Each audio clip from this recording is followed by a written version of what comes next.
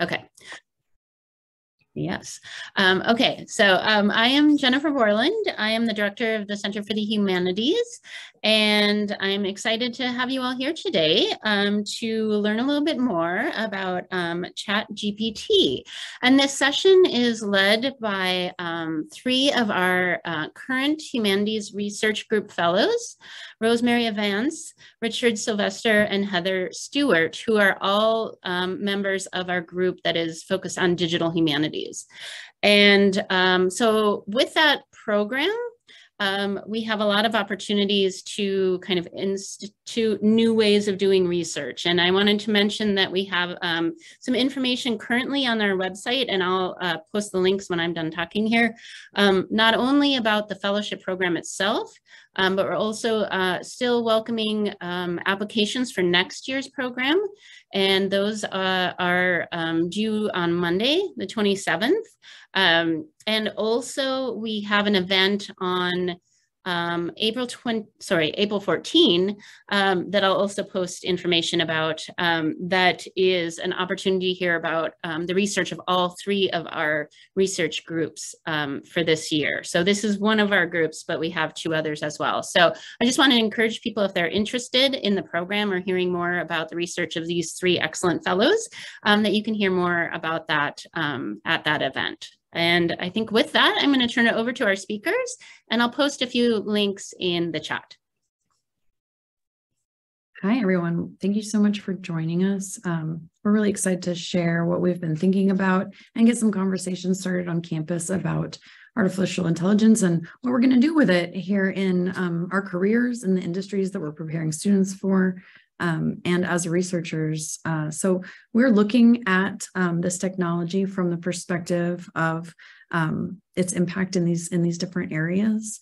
And today we want to talk specifically about some of the ethical concerns regarding it, some of the theoretical ideas around it, and then some practical discussion too. And we will save Q&A for the end, but if at any time you want us to stop and clarify something or talk more about any particular points, that's totally fine. And I'd rather do more of a conversation in this setting.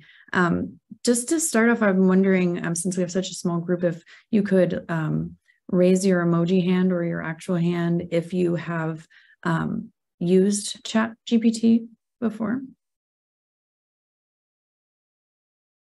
No one? One. Okay. All right. Well, good. Okay. Well, awesome. So we'll walk you through how it works and what it is. Okay. There's 2. Good.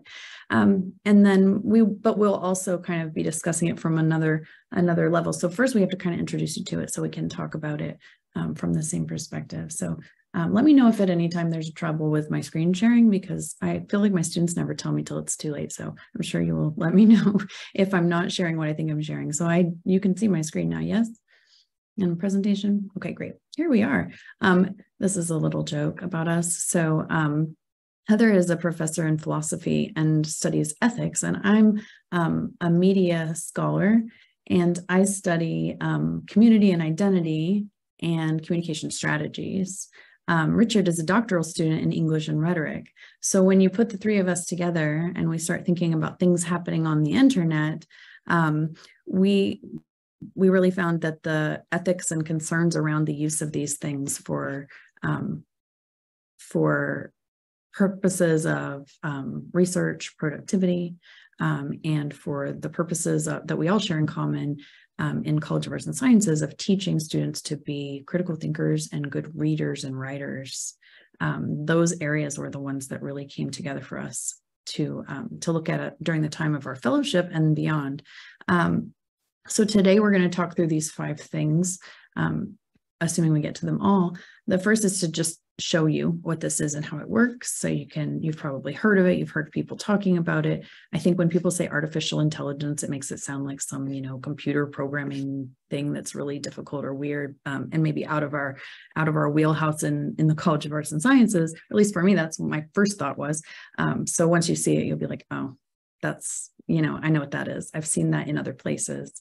I want to put it in historical perspective briefly, and just talk about the development of new technologies and why we as scholars tend to look at these through these different critical lenses.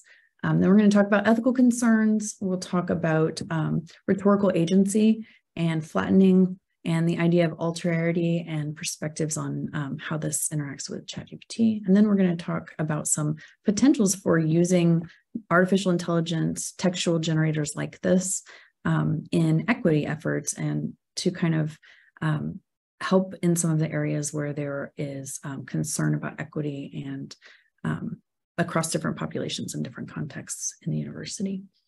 So first, let's introduce it. Heather, you want to talk us through oh, there we go, what it is and what it can do. Sure. Thanks, Rosemary. Okay, so ChatGPT, which is our focus for today, is one type of what's called generative AI. So generative AI is a category, a sort of specific kind of AI algorithms that what they do is they draw on large data sets, so large training data sets, to generate what appear to be sort of novel outputs. So it's not an algorithm that's simply ordering existing things, but rather it is generating something new or novel. So there are generative AI systems which can generate new visual images. So maybe I put in some textual prompt to say, create an image of an ethicist, a writer, and a strategist talking in front of or on a Zoom or something, and maybe I get some image in response to that. There's also generative AI that can produce videos, animated videos, other kinds of videos, and also ChatGPT and similar kinds of textual generative AI are going to generate new bits of text. Sorry, I don't have the clicking. I'm the clicker.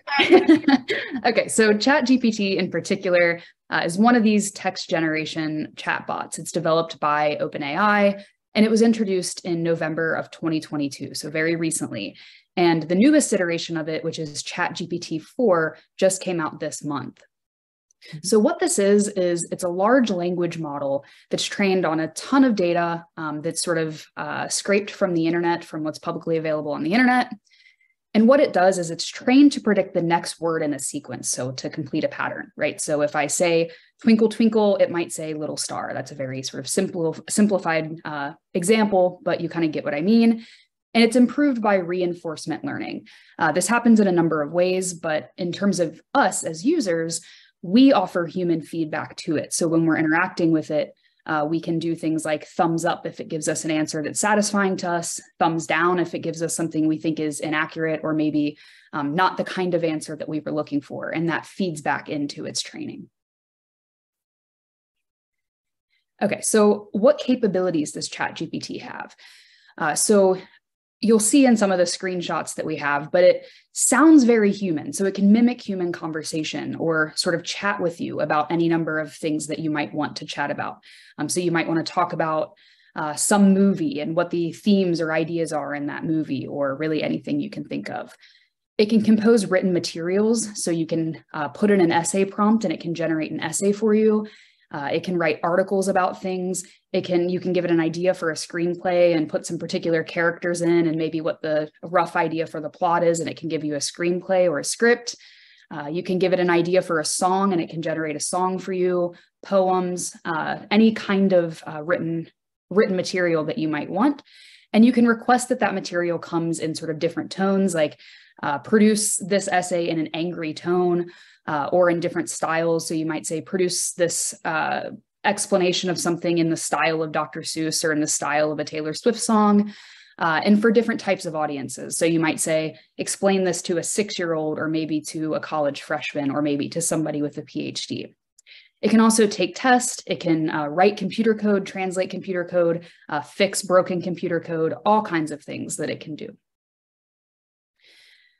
So a couple things about how it works. So there is the free version that we can all access by signing up for it. There's also the paid subscription versions. The newest iteration is currently in that paid model. Notably, sign up requires acceptance of terms and conditions, which do stipulate that you are giving your data up to continue to train the model. And again, the way that it works is the user inputs a textual prompt and it receives an output using those language prediction algorithms. And again, those inputs and the sort of feedback from the user go back in to continue to refine the model. Okay, so when you access it, you verify that you, unlike it, are a human being. And these are just some examples that when you hit the landing page, things that it tells you it can do, right? So explain quantum computing in simple terms. Or do you have any creative ideas for a 10-year-old's birthday party? And then it says a bit about its capabilities and also acknowledges some of its limitations. It says it might occasionally generate incorrect information, and it does. And it might give you that information in a way that sounds very compelling and confident. It says that it may occasionally produce harmful instructions or biased content. We may question the occasionally qualifier there. And it says that it has limited or perhaps no knowledge of world events after 2021, which this iteration, that is as far up to date as it was trained. Okay, so this is just a silly example. Explain the plot of a particular film, Citizen Kane, to a 6-year-old. So that's the input that I put in. The output from ChatGPT, you can see it there, but it gives a sort of short explanation for a 6-year-old target audience. And another example, you might say, you could have it write an essay on a particular topic, but with certain parameters. So here, write a 100-word essay explaining the Kantian ethical position that lying is morally impermissible. And that's kind of a generic sort of input, but you can make the input more sophisticated. You could say, write this many word essay in this style and be sure to reference X, Y, and Z things. So the more detailed the prompt that goes in, the more sophisticated the output is going to be, or the more detailed. Yeah, and just as to add to that, if you were a student and you were to put in the prompt for an assignment, as well as like maybe the rubric or the language from the syllabus about how these things are evaluated, it could create something for that very specific context. So it's kind of a garbage in, garbage out, depending on what you put in as your prompt, you're going to get something more specific or more unique back. Okay, and then just very quickly to note, again, as we said, it's now in the new iteration is now released as of this month. That's ChatGPT 4, and it can do some new things and it can do the old things better. So one new thing that it can do is it can take sort of multimodal inputs. So you could put in an image and have it respond to the image. So you can give it a picture of something you're trying to fix that's broken and ask how you fix it, and it gives you a textual, instructions of how to fix it. Or I might put in a picture of my refrigerator and say, I have these items, what in the world can I make out of these items? And it might give me a recipe based on what it can see is in my fridge. So that's a new development. And then in terms of some of the old things it could do, like produce responses based on textual inputs or respond to test questions, it can now do both of those things in a more efficient and presumably more accurate way with fewer errors. So this is one quick example of that. If you see, I'm trying to use my thing, I'm not the one driving it. If you can see on the right column, the previous iteration, if you look, for example, at the bar exam, it was performing in the 10th percentile. If you look at GPT-4, which was released this month, it's now performing in the 90th percentile, which is kind of chilling to me. But you can see with other tests as well, GPT-4 is really outperforming the previous iterations. It's interesting to me that the last writing is the only thing it hasn't really improved, but it's average on all of those. And it's a writing generator. That's what it does. So I wouldn't expect to see it improve its writing. It is amalgamating and averaging all the writing that it's been trained on, plus all the writing that people who are using it are putting into it. And so it will always be around the average writer because that's what it's doing. It's an average textual prediction model. Okay, I wanted to talk just very briefly. I could talk about this all day because this is kind of what I do, but I wanted to talk very briefly about one of the ways that we're thinking about and looking at ChatGPT as a historical moment that we're experiencing now. So this is all obvious to everyone if you stop and think about it, but I wanted to put it in a visual format so you could have a moment to bask with us in the technological history of humans. This is a 150,000 year period right here. And I went in this timeline, I went from prior to language all the way to the invention of movable type in print in 1305. And so this is a really huge period of time. So you can see over that time, each of these blocks represents what media historians think of as like eras of communication technology. And if you view the world through these historical lenses of technological inventions, you can see across every other domain of our lives where what type of communication technology or process is dominant in that era impacts everything else, from how we do business to our values and our priorities as a culture. And there's tons of books written on that. If you're interested, send me an email, because I mean, the implications are limitless, really, when you think across domains. But so, for example, in early humans, you know, our values were communal, our communication patterns were one-to-one. And then as things change over time, so here in this time period is when people start using symbols to represent thoughts and ideas and words. And then that moves into writing, doesn't come along until 5,000 years before the Common Era. So that's a huge timeline. This is not to scale. So this is everything else. So starting with movable type now, this is only 718 years. So we just looked at 150,000. This is 718 years since movable type was invented. The print era lasts all the way until around 1792. In the print era, communication was in front of your face. This also includes, by the way, photography and print photography, being able to print images. But an idea from a person could be distributed now. So there's the idea that an idea that I might have, I could put it down on paper and then I could print it and distribute it in a mass setting. So my idea I don't just write a letter to Heather, but I can write one letter and copy it now and I can send it out. And so the democratization of knowledge, the priority that humans be educated in everything increases as access to print materials increase. And so over time and throughout cultures, we start to value independence. We start to value autonomy, things like that. So you see things like all the major revolutionary wars and religious revolutions that have as their focus bringing power to the individual and having, you know, people having a say in their own destinies and their own governance and their own religious decisions. So over time that starts to change. Then when we have the electronic period starting in the 1700s, and I call this whole thing the electronic period, but really the big mass media inventions of radio and television don't come until the end of this period. So there's about 100 years where it's telegrams. So being able to communicate over distance now, instead of just by printing, we can communicate across time. And now we can also communicate across space in a more efficient way. During this time period, messages become really standardized across communities. And so, you know, we are all as a country able to watch or listen to the president's address on the radio or watch the nightly news later. And so messages become very standardized, and consumerism really increases during this time period because we're all being sort of sold the same things. The digital age, I put beginning in 1946 because that's when there was the first computer, the first programmable computer, but it wasn't until the late 60s we had the internet.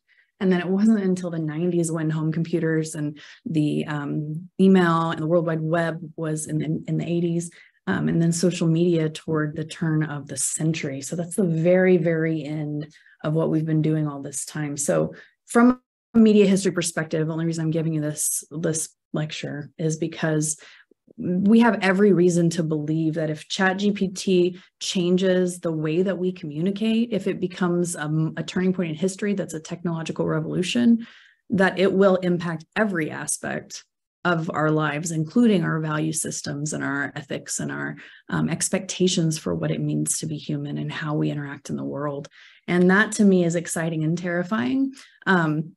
The digital age has done a number on all of us, and we all are of the age where we can remember a time when we, you know, did things differently because we didn't have access to the internet. Even the youngest among us probably didn't grow up with it in our homes, for example, or at our fingertips for sure.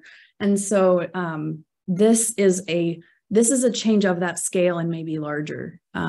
And I know it sounds like a text generator, so it seems like that seems like maybe an overstatement. But to show you a little bit of what I mean, I wanted to take just a brief moment to actually pull it up. This is what it actually looks like. It's a website. So when you think, oh, artificial intelligence, text generation, whatever it sounds like, that's not something that everyone's going to be doing, but it's just a website, and you just type words and it types things back.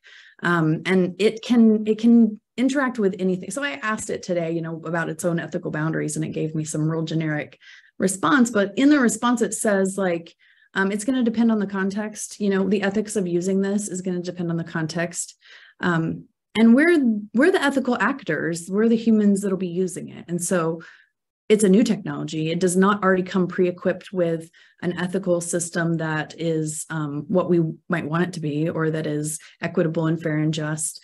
It's not value neutral. It comes with the average values of the internet, which, if you've ever been on that's not super hopeful for me. It also comes with the added values and ethical guidelines imposed by the programmers. It's not just a large language model. It's also has what they call guardrails put in place to keep it from doing bad things. So if you ask it to tell you how to assassinate the president, or if you ask it to make an offensive joke, for example, depending on how you word that prompt and the kinds of things you're asking it to do, it may tell you, no, I shouldn't do that. I shouldn't give that kind of information. So depending on how something is programmed and what precautions are in place and what it's trained to not do, it may or may not help you, but those are all value-laden decisions. Whoever's making the decision about what the limits of a communication technology might be, that's a form of censorship, and it's a kind we haven't seen before, because it's structuring the language that we then may be using across domains in politics, and potentially, of course, in advertising, and definitely in entertainment, but also potentially in religion and in other domains that directly impact the development of our ethical selves. Education, obviously, is the one we're most interested in looking at.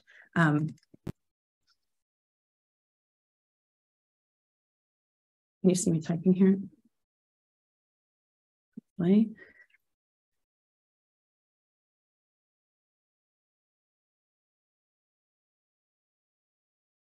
It says it can't provide legal advice. Actually, it does, though, and it's being utilized through extensions to provide legal advice to people as sort of a service that you can log in and get information.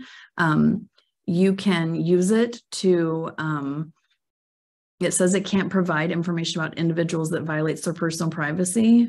Just the other day, there was a glitch in which users were able to see the chat histories of other users. Only a select group of users were able to see that, but that absolutely violates privacy.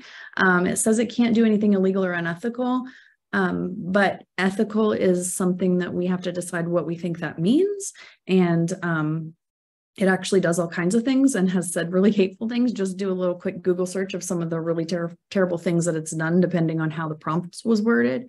And it also does some really interesting things about discrimination because of how it's programmed. And I'm not going to show you an example because I don't know what it'll say, and it scares me a little sometimes. But for example, if you ask it to make a joke about a man, it'll make a joke about how men are really dumb. But if you ask it to make a joke about a woman, it might say, I don't make jokes about people based on their gender or sexuality. That would be wrong of me to do. And so it has these guidelines that are just still in the very infancy of being built, so that they have these loopholes and strange applications that don't always make perfect sense. So back to the presentation. Okay, so I kind of placed that in history. I'm not going to keep talking about that, but I have several books you can look at if you're interested in thinking about that history and how this might impact us now. All right, Richard, would you like to do this part? Let's see. So opportunities and risks. Sorry, was this? No, I put this in so I can introduce. I could try, but yeah. and then hand off to Richard. I'm sorry.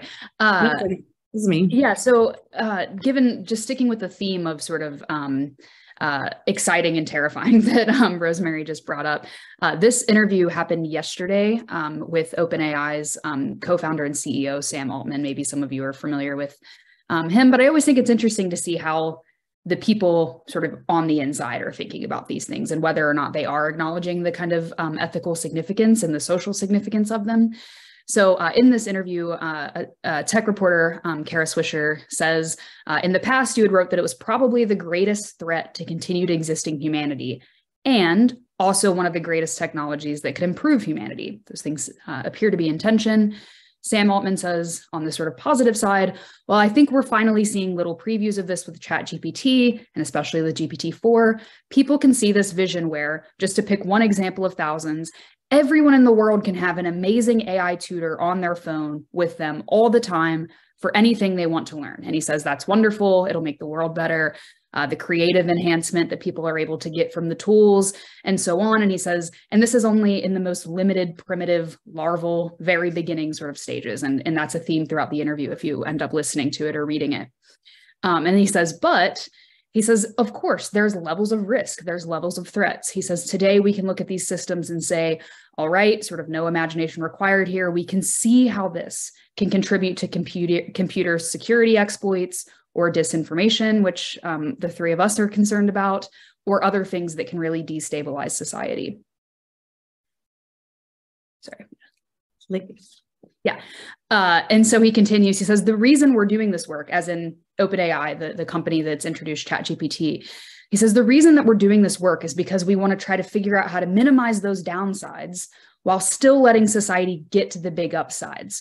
And he says, we think that that's possible, but it requires the continual deployment in the world, giving access to people to these things, where you let people gradually get used to it, right? It's sort of jarring at first to have new technology on the scene. He says to let people get used to it, where you give institutions and regulators and policymakers time to react, time to think about it, where you let people feel it and see what it can do, find the exploits. And he says the creative energy of the world will come up with use cases that all of the sort of team that they could put together would never imagine. He says, so we want to see all of the good and the bad. I worry about the latter one there, and figure out how to continually minimize the bad and improve the benefits. He says, you can't do that in the lab. You have to put this thing out in the world and let it go. So we wanted to pull out a couple ethical concerns, and I'll go through these pretty quickly. So hopefully after Richard introduces some of the rhetorical concerns, we can sort of have a conversation. But when this kind of burst on the scene, us folks that are in some way connected to academia, the kind of immediate conversation and concerns were all about plagiarism, right? Students are going to use this to complete their in-class essays, take their test, all of those things. Of course, that's a concern. So is concerns about sort of research integrity, right? Just as much as students might use it for coursework, researchers might be using it in a variety of ways. We talked about some of the ways it could be used for better and worse in a different session yesterday. There's also concerns about technological dependence and sort of skill lost. The sort of imperfect analogy people make is like, when everybody has a calculator, do we lose the capacity for mental math? When everybody has a GPS in their car, do we lose the capacity for navigation? And so there's a question about what skills in writing, communication, critical thinking, our sort of dependence on these technologies might lead to. There's questions about the reliability of the outputs and needing to sort of continually fact check them and having the critical thinking capacities to do that.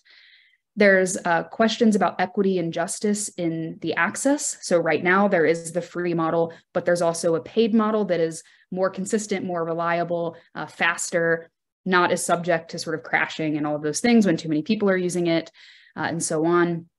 We as academics are concerned about how this might contribute to inequities in what counts as productivity, right? Something that all of us are measured against to some extent or another. So if some in the academy are using this to produce grant proposals and conference panel proposals and abstracts and all of the things, or to write multiple iterations of their research papers, then, right, that gives some people an advantage in productivity that we might think there are some ethical concerns around.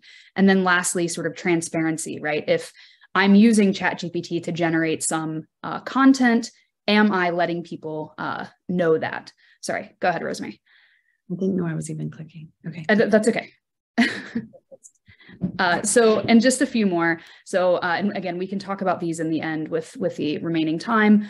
But there are questions about who owns the output, right? Is it me, because presumably I crafted the prompt that generated some output, or, right, is it OpenAI? So there's questions there about sort of ownership.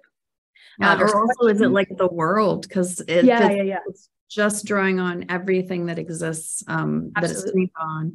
It's plagiarizing everyone. If you've posted a thought that was a unique thought online, and you did that prior to 2021 and it was trained on that, then it's able to generate that as if it's its own unique thought. And then a researcher or a student could potentially use that without citing it, because there's no citation for that. It comes from an amalgamation of data. Sorry to interrupt you. I just was worried about that for myself. No, you're fine. And then similarly, like what counts as intellectual work, or we might add what counts as creative work, right? If I'm a poet and I come up with a really cool concept for a poem and I sort of input that concept and I get a poem, right? Am I doing creative work at that point? And of course, all of this connects to real questions about values, right? Do we care about whether the creative and intellectual products out in the world were created by human beings? Do we care about originality? Do we care about these things? Or do we simply care about efficiency and productivity and output and things like that? So there are real values questions that we all need to sort of grapple with and address. Okay, Richard, now you're up to bat. All right, a little more comfortable with this. So a couple of concerns from my perspective, focusing on rhetoric as I do. And as Rosemary was saying, this is something I could talk about for hours, but I just chose two small things to kind of bring up and discuss for this session. One is the idea of rhetorical agency. So I had two quotes that I grabbed to kind of help frame the idea of rhetorical agency. One from Ayn Rand that you can see there, this idea that it creates effects through formal and stylistic conventions. Anytime that someone gives a speech or has a discussion where they're trying to convince somebody or get them to act or not act or so on and so forth, we're kind of in the realm of rhetoric, right? So the agency that's involved there is that ability to think about it, to respond to it, to consider ideas of audience and purpose, right? These things that we sometimes in first year composition that we're always trying to get our freshman students to consider in all sorts of texts that they usually just kind of gloss right over, right? And then I found this other one. It was on a website that was IGI Global, but I really liked the definition that it provided. Kenneth Burke is a pretty big name in rhetoric from 50s, 60s time period. And this idea of rhetorical agency as inherently human capacity to act and is intrinsically human ability to act upon evaluations and to question. And so we have this idea of agency through consideration of language use. And if, as Rosemary was kind of implying, the generative AI is something that kind of redefines how we are communicating with each other, how media, how conversations, how discourse happens, then what's going to happen with that agency? Do we still have that agency to make these decisions and think about it if we are being provided this information through this kind of amalgamation, right? It's something to kind of think about and consider in the back of your mind as we kind of go into that Q&A and we start, we can look at and if you play with the model. By the way, Rosemary, I did the tell me a joke about a man, tell me a joke about a woman, still doing the same thing. It totally provided a really off-color weird joke about men and said, nope, I can't tell you a joke about women. That's inappropriate. So there's some interesting, ideas of agency there as well. And this goes into the next slide of the concept of the flattening effects. This is something from, at least that I have experienced and learned it from Jonathan Alexander and Jacqueline Rhodes, and I have the article name there after the quote. The idea that this kind of appeal to we're all the same is used often to kind of introduce and bring in marginalized groups. Alexander and Rhodes specifically work with queer theory a great deal. So they were looking at it in terms of composition classrooms and how texts that interact with and work with queer ideas and embodied people are brought in this kind of way that says, oh, well, we're all just the same, it's all okay. And the problem with that is it's called the flattening effect. So it washes past and dismisses the idea that even though, yes, we are all human, we have very different experiences of the world through our various identities or experiences as being different, right? So if we are starting to get information from a program like this AI that is just getting an average of information and trying to give you the best, which is a whole completely idealized laden concept of, you know, what the best answer is. If we're getting this kind of averaging of all that, then it is absolutely flattening all these differences, all these different perspectives, all these different marginalized groups who have just recently in this, you know, the larger scheme of like the academy, been able to say, hey, wait, let's look at this from a different perspective. And suddenly we're going right back to this average. Let's just average it all and provide this information. So these are two kind of rhetorical concerns that have been floating in my mind as I've been working on and looking through this idea of these generative AIs. Yeah, that last one is one of my main concerns. Even when it's, you know, those guardrails are intended to be put up to keep it from doing things that we might agree are offensive or wrong, it's still, if you're eliminating aspects of free speech in the process of creating ideas and deliberating, there's massive implications for what that might do, not to mention the fact that the value system that it's promoting is a white or Western kind of centered view, and it's leaving out everything else that's not part of that paradigm of what's being, you know, acceptable at the moment. So this last little section is the but wait, there's more section where, you know, we kind of pull a little bit of the same strategy that the founder mentioned in his interview, which is to say, yeah, it's a dangerous tool, and we've discussed a couple of those concerns, but now we want to talk about a couple of things that we need to keep in mind, because there are a couple of ways we can utilize it for equitable purposes and to help with some of the problems that we might see in our institutions or our industries. So first of all, you can't ban it. You can try, but it's not like TikTok, you're just going to like make it illegal or something. You know, people are going to be able to access this. This is one of many tools that can do this now that the technology is out. You can't keep people from using it. It's also very difficult to detect. There are a lot of AI detection websites, sort of like Turnitin, where you can run text through it and it'll tell you the likelihood that it was created by AI. But the AI gets better and less detectable, and those are very unreliable. Unless you have some real evidence, it's really hard to prove that something is made artificially this way, especially because it reflects a standard writing style that we use as academics very often. And so it actually looks very much like academic language in some ways. It would be very challenging. Can you imagine all of the output that your students produce that's words, or everything you do that's words? Like if I'm being evaluated as a colleague based on my collegiality, for example, and my emails that I'm composing, and that's everything. I mean, everything I do is text-based except for when I'm talking to people, but even that is built on the text that I can generate. So besides that, it could be helpful in some ways, and we've thought of several ways that you can use it to enhance equity. And because it's not going anywhere, this technology now exists, and all industries will adapt to it. If we aren't preparing our students to use it in a way that's responsible and in light of these ethical concerns, then we're doing them all a disservice, and they will not be competitive in the job market, whether they're going to a field where writing is the main thing or not the main thing. Like word outputs, and this is more than just creating content or creating poems. This is making plans for marketing. You can make a marketing plan, you can make a content plan, you can do a competitor analysis, you can analyze weaknesses in your competitors' strategies. There's in terms of political communication, all of the things you can think of that you could do with information, create disinformation, create an analysis of weaknesses, demographic needs analysis.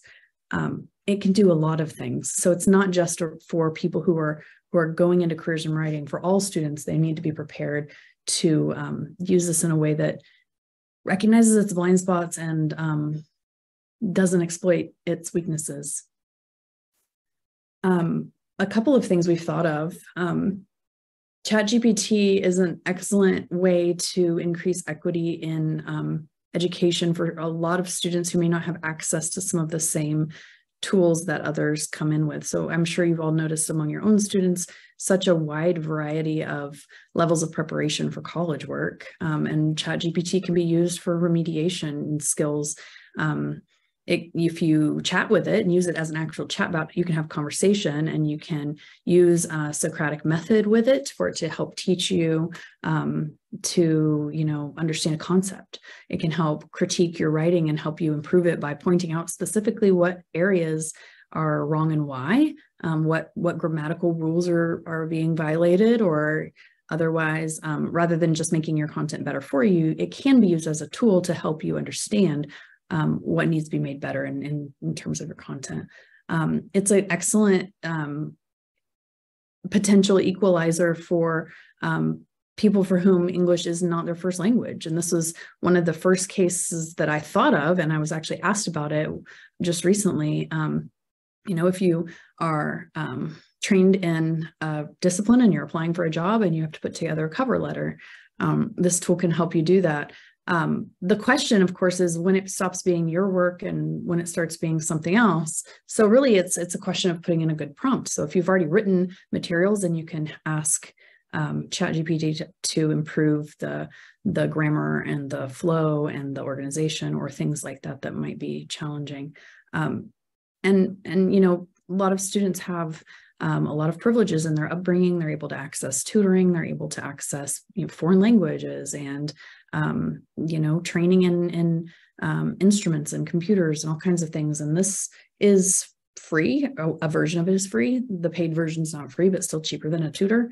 And it has some potential there to really help with kind of leveling the playing field in a lot of ways that are really important in what we're doing and what we're trying to accomplish in the university. This is just an example. So I teach a lot of writing, just like Richard.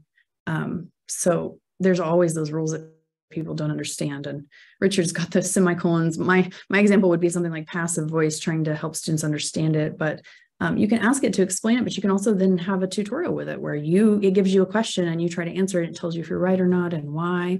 So it's really a question of what the prompt is, whether you're going to get something that's not just giving you the answer, or if you're going to get something that's helping you learn as a tool, which is what we're hoping to figure out, how to promote the use of it as a learning tool and not a doing tool, or not only a doing tool. This is just another example of editing, how it can correct the mistakes in a sentence. That's our presentation. We'd love to talk to you more about more specific things, or do some more examples, or whatever it is that you'd like to discuss and see more of. Thank you all so much for listening.